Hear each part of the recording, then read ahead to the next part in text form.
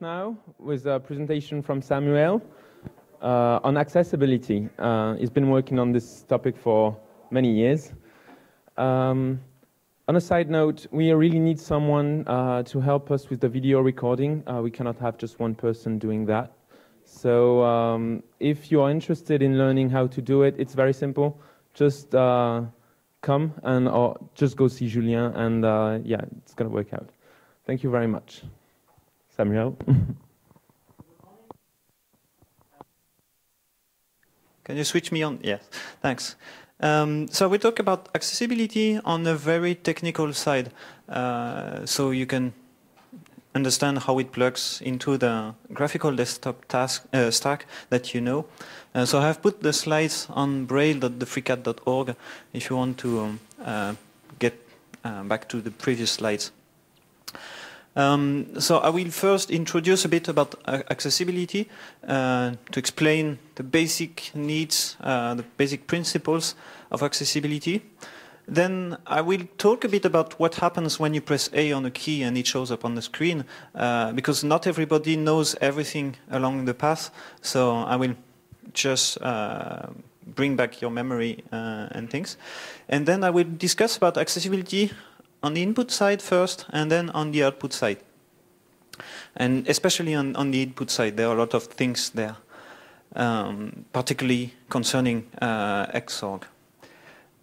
So first, just a quick question. What do you think can pose accessibility issues here? Or what is kind of problems we have there? So it's graphical, so okay, there is a text version of GNU-plot, but what else? Hmm? Colors, yes, exactly. I would like to know how many of you are colorblind. Please raise your hand if you don't distinguish at least some colors.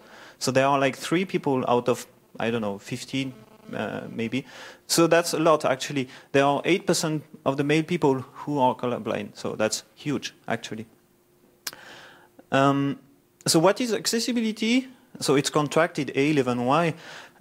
It means being usable by people with specific needs. It doesn't necessarily mean handicap or whatever. It's just specific needs. So of course you would think about blind people, but there are also people with just low vision. They can see, but not so well. Of course, there are deaf people.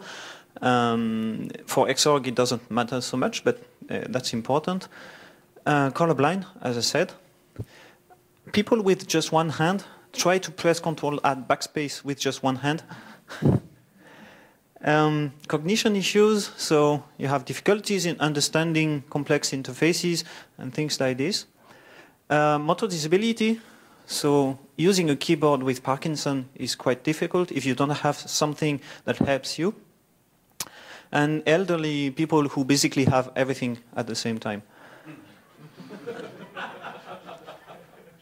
So if you're interested, there are some how-tos which bring some information about all of these in more details. And the important thing to understand is that maybe it's you. Maybe not now, maybe in 20 years, maybe next week. You may break your arm and then you have only one hand and you cannot press Ctrl Alt Backspace anymore. So accessibility it's not just handicap, because handicap depends on the situation and on the time. Maybe you will have just one hand for 1 week and then you will have your 2 hands again, etc. And then the question quickly comes, but why the hell would you want to make a graphical interface accessible to blind people while there is text mode, which is so much easier to make accessible? The problem is simply software. There is a lot of stuff which is not available in text mode. If you want to have JavaScript support, you have to have a graphical navigator, because otherwise it doesn't really work properly. And perhaps you also have business applications, and if you don't want to lose your job, you have to use the software that you have to use, and then you have no choice. You have to use a graphical desktop. And a more social thing is that when you're non-technical, you usually need some help from people around, and they are not technical either. And if you have your own software, then they will not be at ease with helping you, because they will say, okay, I don't know your software, I don't know how to help you. While if everybody has the same software, then people can get help from others, and it works fine. Another common thing that people would think about is writing dedicated software. So I've mentioned some things. Generally, it's a bad idea. First, just because when somebody writes a software for disabled people, they will think about their disability, and that will make a software which is suited to that person, but maybe not other people. So it's better to try to make accessibility in general. And then there is the lack of power, of manpower. For instance, ED-Browse has some JavaScript support, but it cannot work on the long term. You do not want to implement a web browser nowadays. You would just use the existing ones, because you don't want to implement JavaScript, Flash, etc., etc. And the same for an Office suite. The compatibility with Word, etc., is a pain to maintain. And as I said, it's better to use the same software when you work with somebody, just to understand each other, exchange files, etc. It works much better. So that's why it's better to make the existing applications accessible. So there are three main principles that you would have: is just the same software made accessible for a lot of reasons. Another thing which is not obvious is you want to have synchronization between both people using the software, both the disabled and the non-disabled people.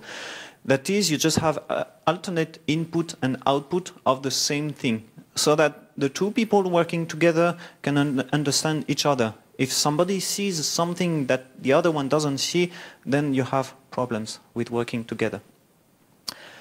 And you want this to be pervasive. That is, when you go to a library or whatever, you have a computer for, I don't know, finding books in the libraries and things like this. You don't want to have to ask for the system administrator for installing some software, configuring it. Anyway, he's not here, so you cannot contact him. So ideally, it should be available on all platforms all the time, just ready to be enabled. Just to give a few ideas about the status we have on the free software side. So text mode is quite well accessible, but for beginners it's not really an option quite often. GNOME is quite fine. We have still had quite a regression with GNOME 3 because they have re-implemented a lot of things. And in the end, we are quite late compared to the Windows world, because we have started just some time ago and not so much.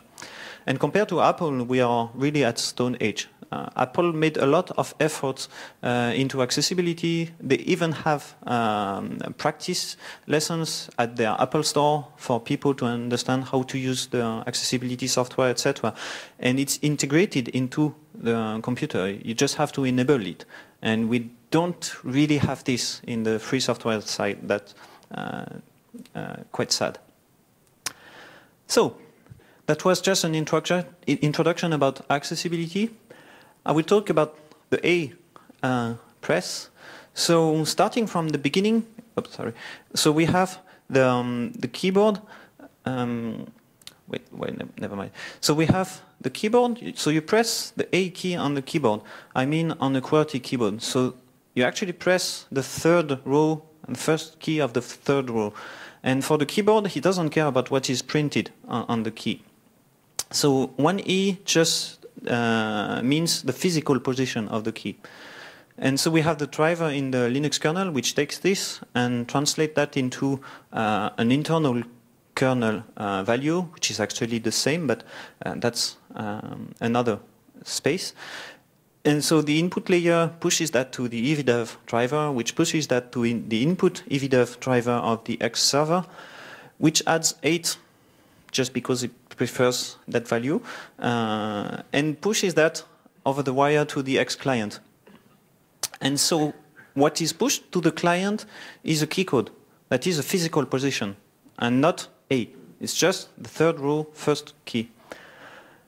And then here, this is just an event among all the other events of the client. So there is the toolkit which will get this event and see, okay, it is a key press. I will push that to XKB, which translates that into a keysim. So now it is really A.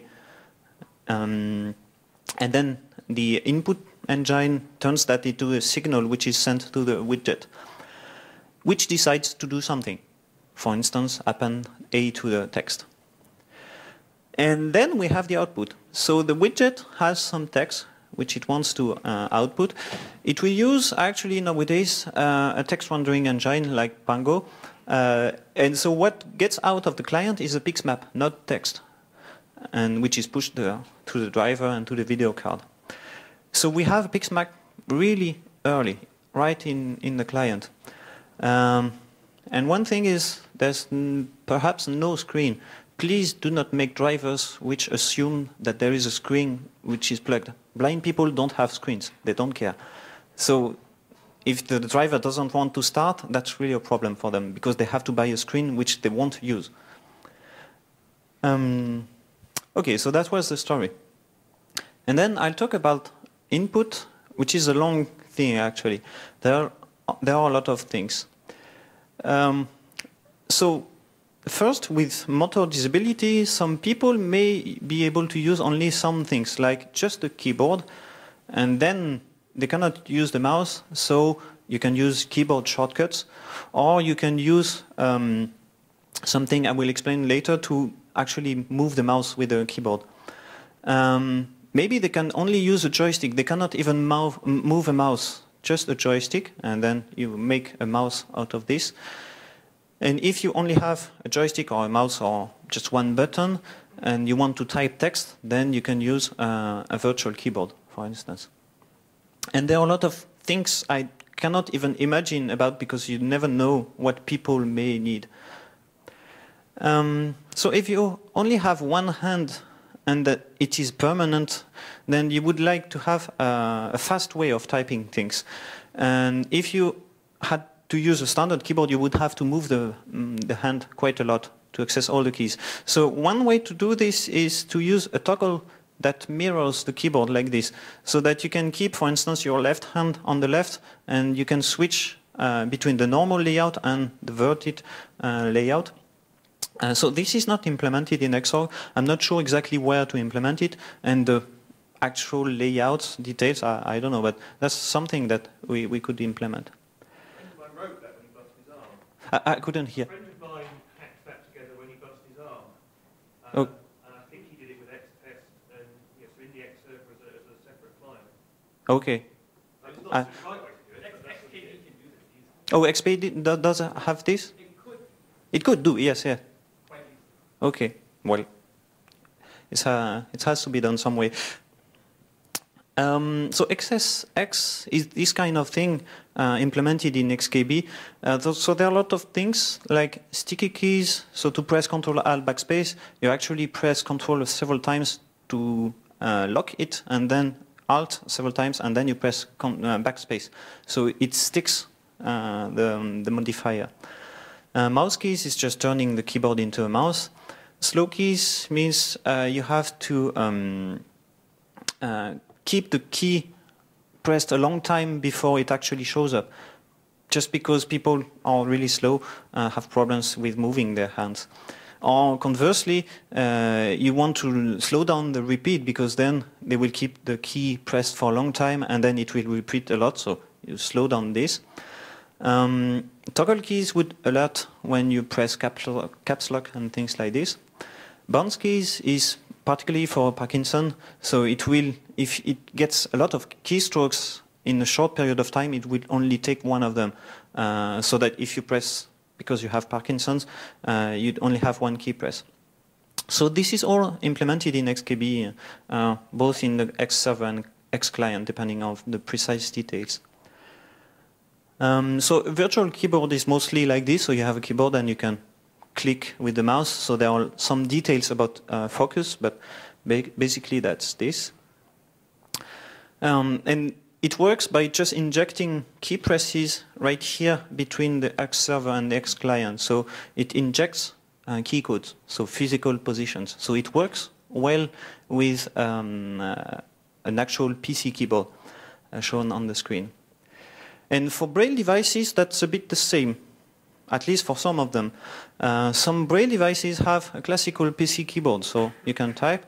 And what we have nowadays is Braille TTY, which discusses with the device and injects these physical positions right into the kernel, so it works both in text mode and X.Org. It's just a new keyboard, actually, for the kernel, which is fed from user space. So there's no problem here. The problem comes when you have a Braille keyboard. A Braille keyboard is a keyboard with 8 keys, which corresponds to the 8 dots of Braille. So you have 256 different possibilities. So just a couple of details. Only A to Z is standard. The rest is completely dependent on both the language, it's not the same in English and in French, on the country, Belgium, Canada, and France doesn't have the same, and even on usage. French Braille has moved quite a bit, and some people use something else, etc. So the translation is far from simple. And the problem is also that we have a keysym here, because I press B, for instance, on my Braille keyboard, it's B. It's not the physical position on the PC keyboard. So what I would like to do is give the X server a keysym, but there's nothing like this, just because it's a keycode which gets out of the server. So I could try to inject that into the client. There's nothing like this at the moment. So what we do at the moment is back translate, thanks to XKB, into a key code, which is horrible. We do have X input methods, which X supports. I will talk a bit maybe later about some things. But that's one of the solutions that we have.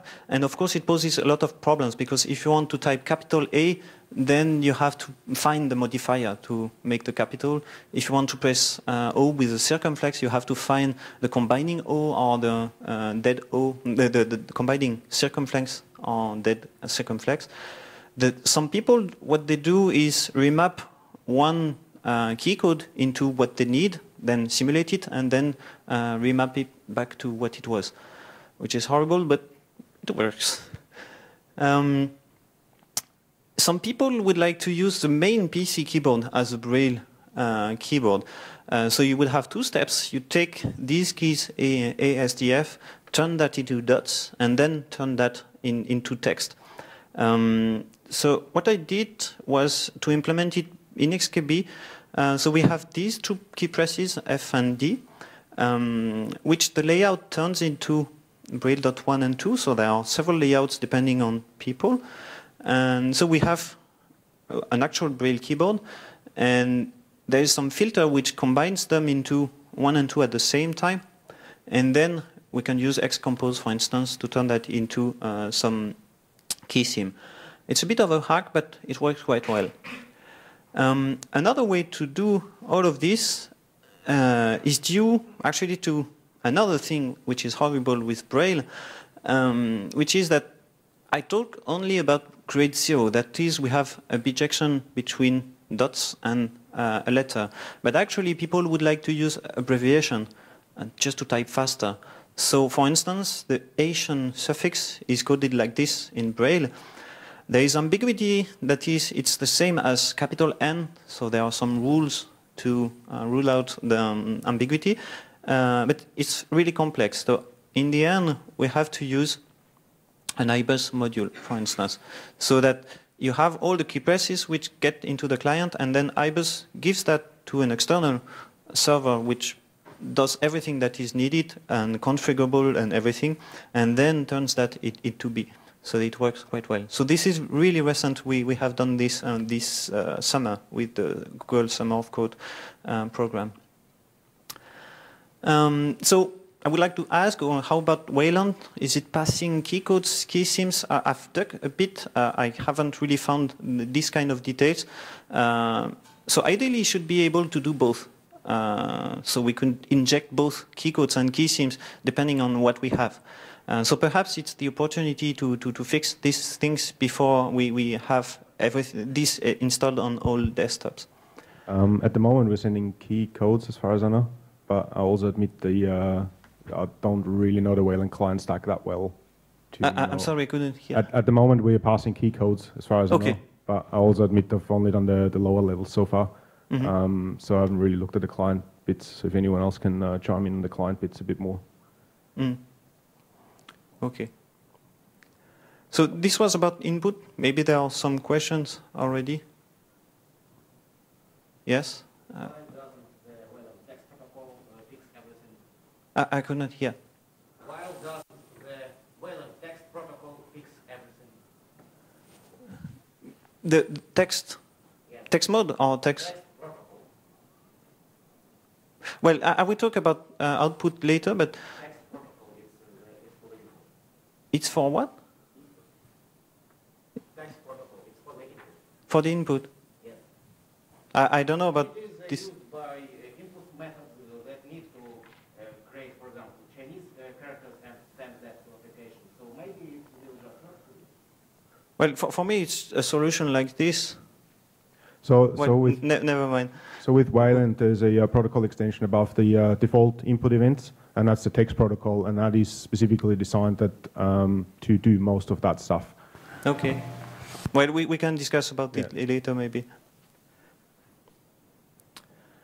Yes? How does it work in practice to use a regular PC keyboard to input braille? Because, as far as I know, many PC keyboards do not like Yes. multiple keys. You have to have a good keyboard. So you can actually press independently all the keys. At least some of your keyboard would be independent. Okay? So now let's talk about output. It's a bit more complex for some things. At least we already have a lot of things which are implemented. So for people with low vision, they can, for instance, just tweak the DPI so that we express that for us the screen is small, and then the desktop will use big icons and fonts and everything. We can use X.Org panning support, which provides actually some zoom, some basic zoom. And with camera tuning and color inversion, you can improve depending on the people, how they see colors. Just reverting the screen, I don't know why, but some people like it. Don't ask, I don't know. GTK3 has a way to get perfect magnification. Unfortunately, I've never had the time to work on this. The idea would be to ask the application to render its window in a big pixmap, and then you can show that. The good thing is it's perfect because it's perfectly drawn. Instead of taking a pixmap and then zoom it in, that's much better doing it this way. But the problem is that for blind people, it's not enough because they just don't see anything. And also a lot of things like a virtual keyboard, you want to have just the buttons shown on the screen available directly and things like this. And so you wouldn't want to patch the rendering, but rather get the semantics from the application. And now, quite a long time ago, that was done by just snooping the X protocol, so you would see the text going from the client to the server. But nowadays it's impossible because you have pixmap over the wire. And so the idea is that we have this application which is rendering something, but somewhere there is some abstract representation. And this is what is being exposed through a bus, through the screen reader, to be then rendered on some devices. So the idea is that, so we have our widget which is getting A, it will both push the text for rendering and also send a signal to ATK, which is just a library which turns that call into a message which is sent over the bus through the screen reader, which can then write this through braille or speech or whatever. And conversely, the screen reader wants to inspect what the application is doing. And so it will send a get text message, which ATK receives and picks the text from the widget and send it back to the screen reader. So that allows to get the text, but also the parent, the children, and everything. So that when you have an application which is like this, you have a window with some container, a menu, some buttons, etc., the screen reader can actually browse through all this and then get the information and expose that to the user the way he likes. So either a virtual keyboard or braille device or speech or whatever. So technically speaking, this works well with, for instance, GTK and soon enough KDE applications. Adobe did this for Acrobat Reader, and they spent the effort for this. And of course, all the old applications which do not use ATK are not accessible. But still, in practice, even if technically they are accessible, that's not enough. Because, for instance, if you have this kind of dialog box and you have coded it like this, so you have first a column with first name, last name, password, and then a second column with foo barbars. When you are on foo, you don't know whether it's the first name or the last name. So what you would have to do in your application is rather to define a label for some text, and then the screen reader knows the semantics between the label and the text. When that's not the case, what we do is actually use some scripts in the screen reader to match all of these by hand, actually.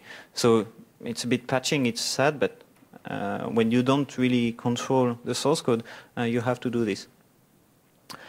So in the end, making an application accessible is not so difficult. It's just making it accessible from the start by just making it logical and just writing. Actually, it's common sense to write things logically and not visually.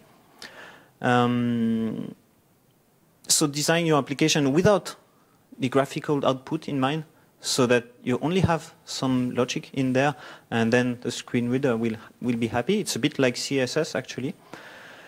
And if possible, just use standard widgets, because they have been made accessible. If you write your own widget, then you will have to implement ATK to expose the information for the screen reader. And if you have some image, you have to provide a text, an alternative text for this, so that the screen reader can read it. And keep things simple. That will help everybody. That will particularly help people with cognition issues, but everybody actually. So keep it simple. So there are some pitfalls I won't detail. You have a tool which allows you to check that you actually expose information. So it's called Accessizer, and you see all the applications, and you can see the tree of widgets in there and check that you have the actual text from the widgets. There is some documentation, so the accessibility how-tos are quite old, but they are still really interesting to read. GNOME has written a development guide for GTK applications, but it's quite general, actually. So to conclude, so accessibility has a lot of various needs that you wouldn't even think about. So it plugs at various levels in the stack, and it needs various tweaks. We have seen some of them for the keyboard. And the thing is, with Wayland, we need no regression there, because people will not be able to use their computer anymore at all, because they cannot press keys, etc. So we have to pay a lot of attention there. And as I said, accessibility does not necessarily need the rendering, but also the semantics. So the idea is just to separate the form from the content, so the screen readers can access the content and have the logic of the content. And then there is some form for the screen, but also for the screen reader. Okay, thanks.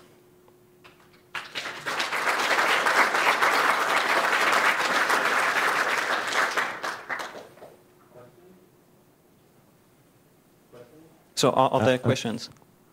Yes.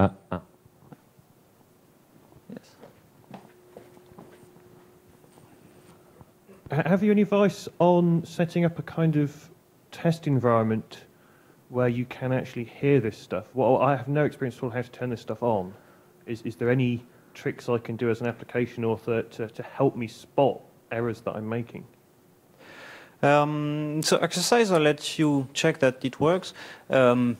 Actually, testing would usually means trying to use the screen reader. and it's not easy to learn how to use a screen reader. Mostly what you can do, it's explained in the how-tos, you can just try to use your application with just the keyboard. And quite often you will notice that your tab order is not interesting, and things like this, which just show, okay, your logic is not so good. And quite often that's actually enough, in that maybe your software will not be so much usable, I mean, from an ergonomic point of view, but at least it will be accessible. People can use it, and that's already a huge thing compared to not being able to use at all. Okay, is there a tool to visualize what ATK is picking out and sending out on its bus? On the bus, I don't know. You can actually read from the bus and see what is showing up, but usually it's too complex because you have all the insertions and etc. What you can do, however, is just taking the Orca screen reader and enable the Braille monitor, which will show you what would be rendered on the Braille device. So you can have an idea of what is being seen by the people. Okay, thank you. Anyone else?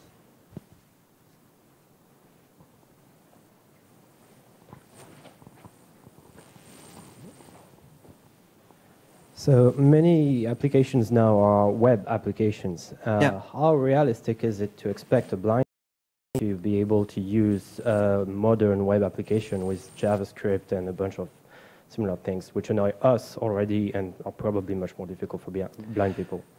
So I haven't talked about web accessibility at all because that's not the kind of thing I'm working on, and there is a huge work on this indeed, which is being done at least.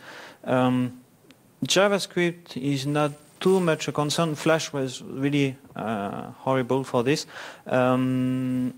The tendency of the W3C is in the good way, in that you have the browser which actually has the representation of the application which is being run, and then it can expose that to the screen reader. And then, of course, it's up to the application to have something which makes sense, etc., and not just a column and a column. And then that's just the same thing applied to the people writing the website. And then the same, you would have scripts in the screen reader for a particular website to put back some semantic in there.